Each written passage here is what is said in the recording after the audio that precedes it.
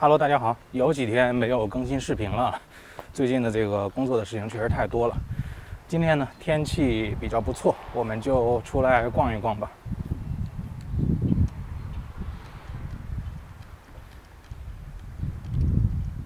看，今天天气还是非常好的啊。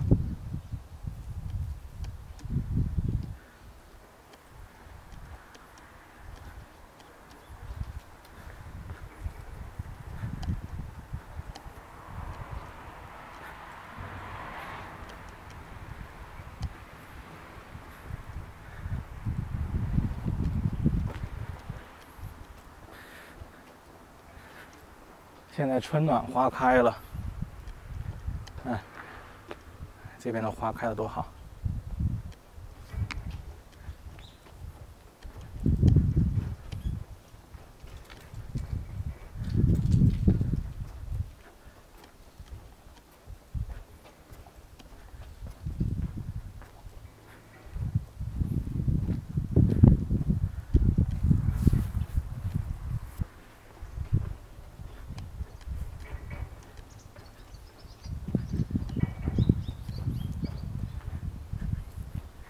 这些都是日本农村的小村落，老百姓的他们的居民区。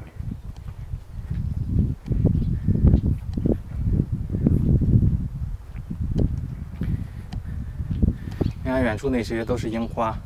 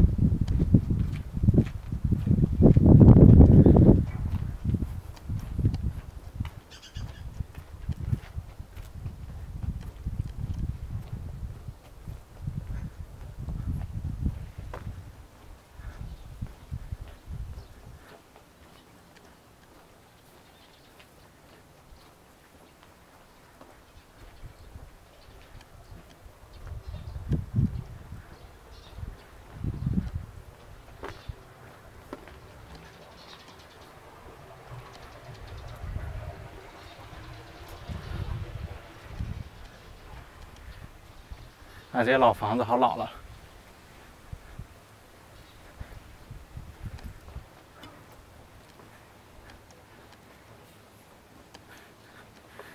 这儿有一家是农民家的仓库，堆了好多的柴火。这个就应该是他们家了。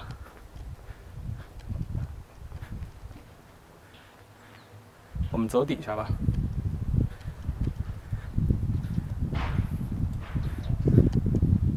他们自己的每家每户这个院子呀，种的这些植物，这些做的假山水还是挺不错的。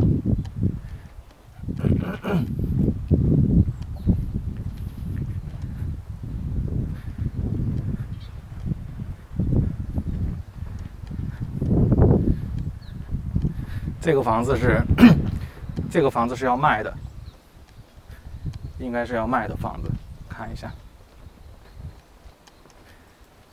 对，你看，新装的电子锁。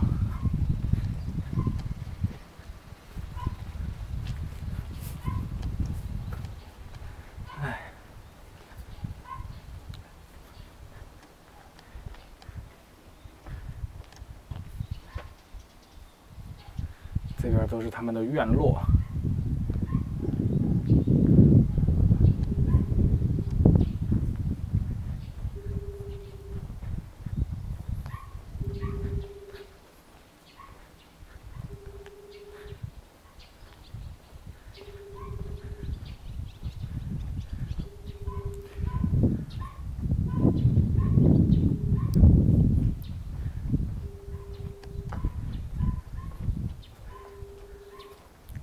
今天的视频还是就是又是看不到人系列了，估计可能一个人都见不着。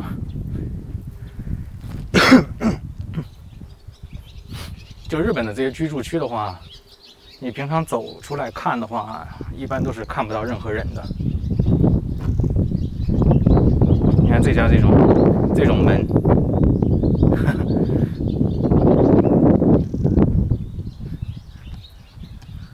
啊，这个房子挺漂亮的，修的。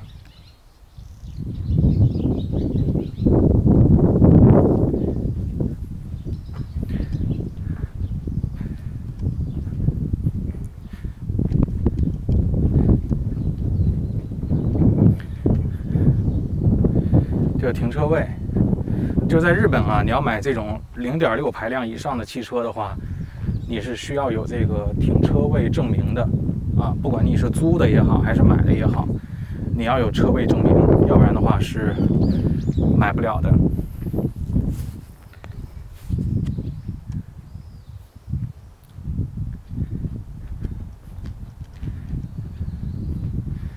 往哪边走呢？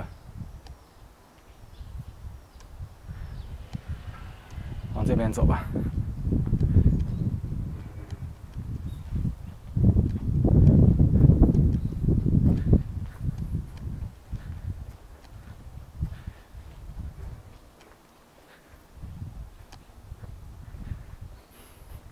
你看，在城里面基本上见不到这种车的，你看都是这种黄牌的 K car。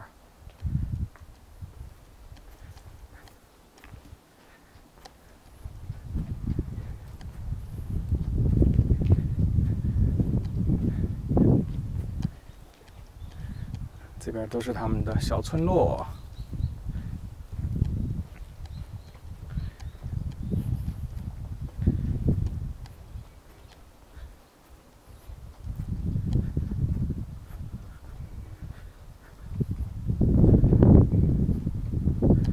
这是一个工具棚，加上一个小车库，里面有一个洗车机。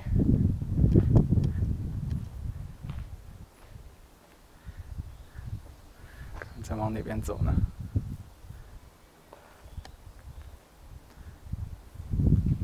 往这边走吧。前面有只猫。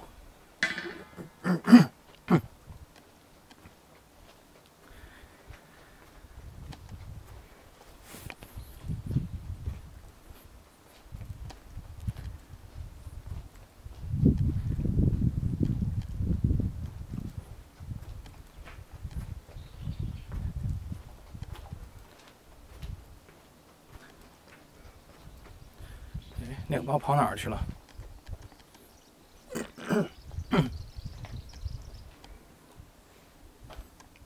这家门口还晒了小朋友的鞋。哎，看到这个我就想起来我家小朋友了。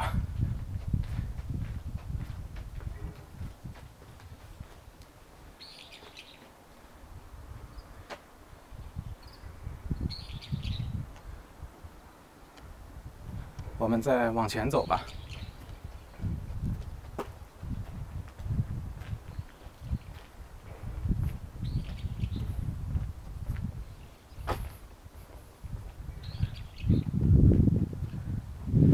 那这些小房子还挺好的。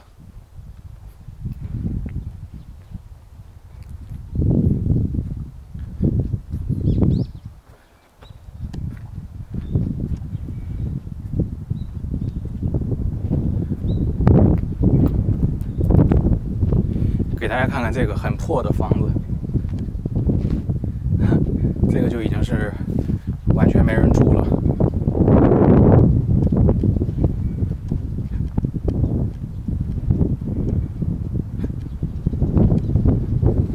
这边呢是公寓，像这种的话就是可以出租的，就是你可以租来住。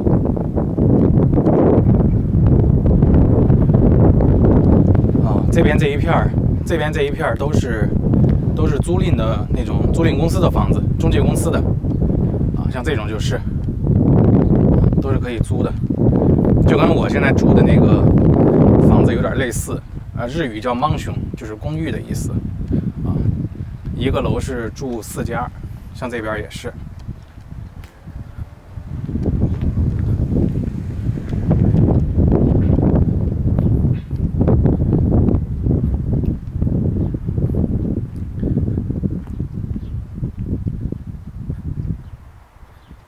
边都是。然后这家呢是自己人的房子，私人的房子。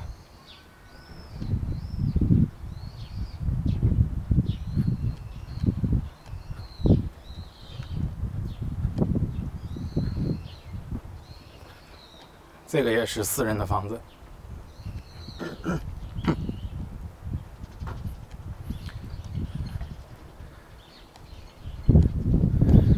哎呦，这边居然这么多这个租赁公司的房子呢！看到了吧，都是。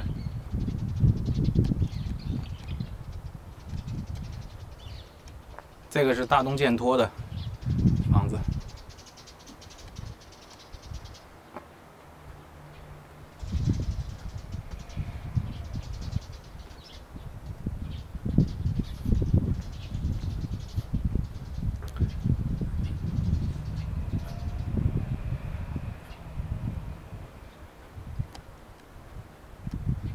这边也是，这个房子就跟我住的那个特别类似了，也是一家公司的房子，啊，户型估计都是一样的。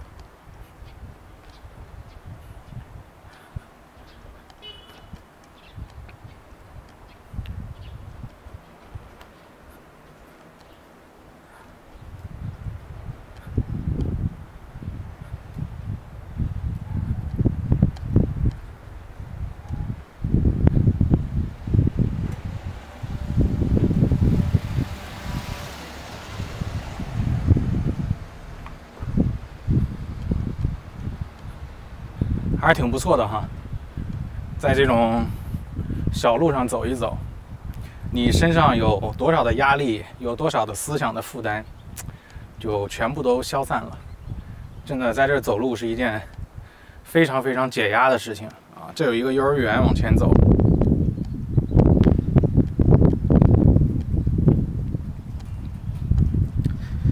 哎，最近我也是，最近这个工作上的事儿啊。太忙了，也是压力特别的大，所以说今天才想着出来转一转。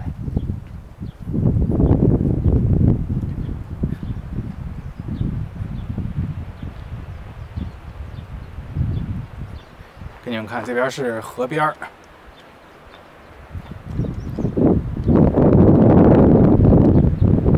那还有像海鸥似的什么东西啊？是。看到吗？白色的，然后这边有特别多的野鸭子，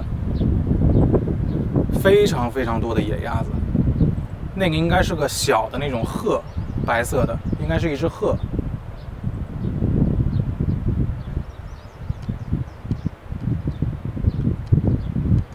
哎，一马平川，很不错，爬上来看看。哎呀！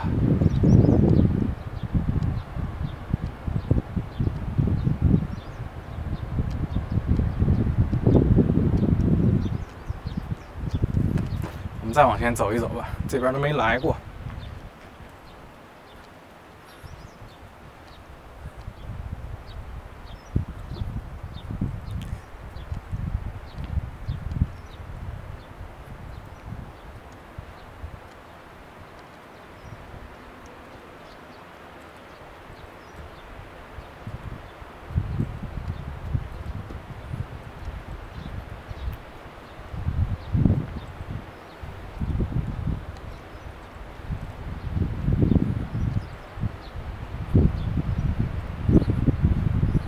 像这种楼啊，像这种楼在日本，就算是比较高的楼了，就修了3层。一般来说的话，日本居民区的房子都是2层，啊，他们这个一户建的话，他们是有这个建造标准的，啊，不允许修这个高楼。所以说，日本的话，除了大城市有这种钢筋混凝土的写字楼之外的话，其他的房子都是木造的矮房子，好像最高就只能修3层，3层以上是不让修的。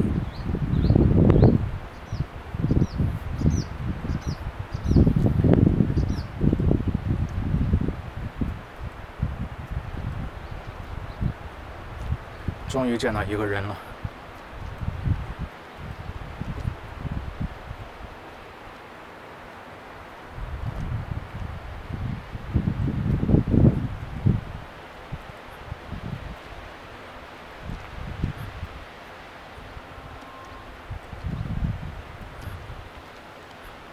给你们看看这个，这个是应该是垃圾回收站吧？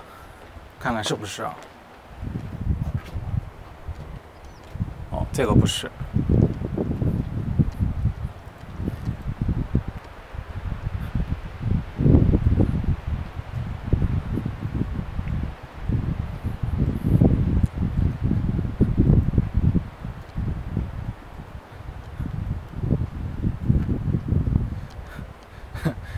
他们这种生活区的这些路啊，就真的就跟迷宫一样，转来转去，转来转去的，你就不知道转到哪儿去了。你不是当地人的话，你真的得有这个导航软件，要不然的话，你在这个方块里面转来转去就出不去了。啊，我们走前面吧，前面没走过。哎呀，好香啊！我闻到那个叫什么来着，柔软剂的那个味道了，就洗衣服之后添加的那个。柔顺剂。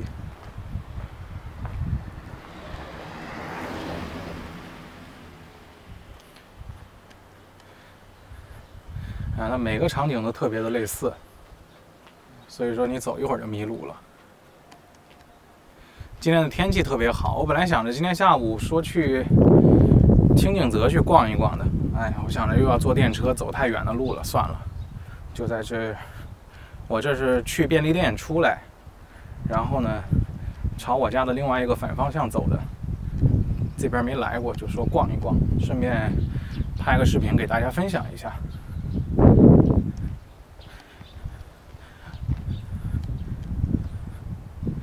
好吧，今天的视频呢就到这个地方，我们下期再见，拜拜。